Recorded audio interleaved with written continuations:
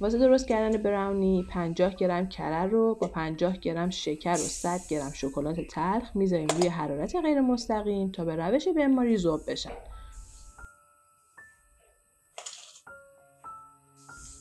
وقتی یکم کره و شکلات آب شدن حدود 1-2 دقیقه خوب هم میزنیم تا شکرامون هم کمی حل بشن. واسه هم زدنشون هم بهتره که از لیستک استفاده کنیم که بشه مواد رو از دور کاسه خوب جمع کرد.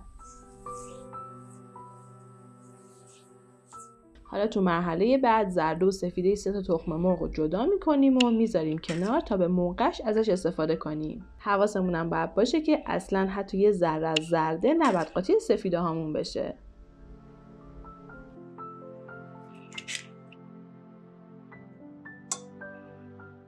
تو مرحله بعد 80 گرم شیر رو که به دمای محیط رسیده به ترکیب کره، شکر و شکلات تلخمون اضافه میکنیم و حدود 1 الی 2 دقیقه با لیستک هم میزنیم تا خوب با هم ترکیب شن.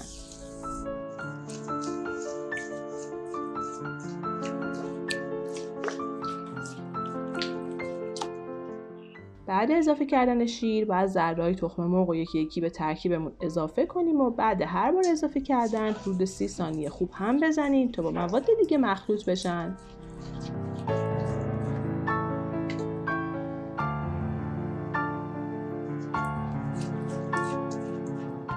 حالا تو مرحله بعدی به 30 گرم آرد 25 گرم پودر کاکائو رو اضافه میکنیم و با هم ترکیبشون میکنیم.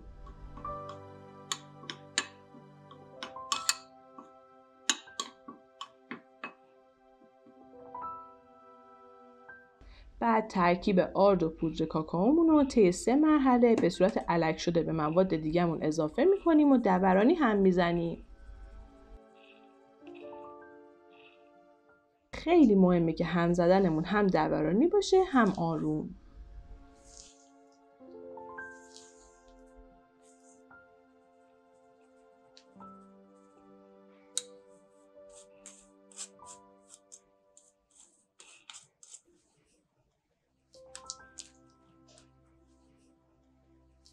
بعد از اینکه ترکیب پودر کاکائو و آرد رو هم اضافه کردیم میذاریمشون کنار.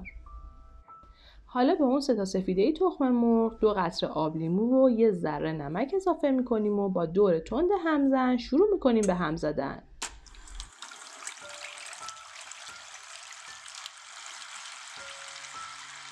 یکم که هم زدیم 50 گرم شکر رو طی 2 مرحله به سفیده هامون اضافه میکنیم و خوب هم میزنیم تا سفیده ها فرم بگیرن و شکرم داخلش حل بشه. البته خیلی هم فرم ندین که باعث میشه براونی سفت بشه. در همین حد باشه کافیه. حالا به ترکیب شکلاتیمون سفیده‌های تخم مرغ فرم گرفته رو طی 3 مرحله اضافه میکنیم و به صورت دورانی و آروم هم میزنیم تا با هم ترکیب شن.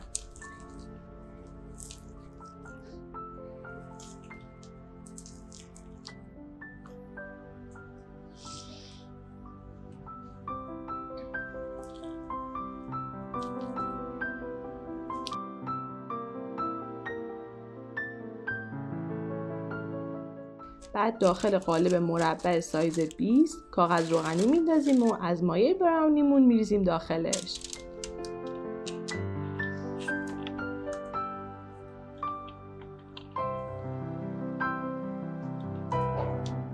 دو سه باری هم قالب رو میکوبیم روی میز کارمون تا هوای داخلش خارج شه. بعد براونی رو میذاریم داخل فر از قبل گرم شده تا با دمای 180 درجه به مدت 30 دقیقه بپزه. البته چون قدرت فرای مختلف فرق داره ممکنه این زمان یکم بیشتر یا کمتر شه.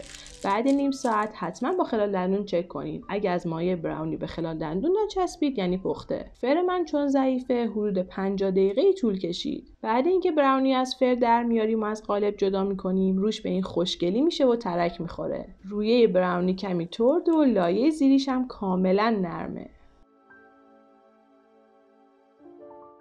راستی اینم بگم که براونی ممکنه یکم به کاغذ روغنی بچسبه و اصلا جای نگرانی نیست. امیدوارم این براونی جذاب رو درست کنین و از خوردنش لذت ببرین. نوش جونتون.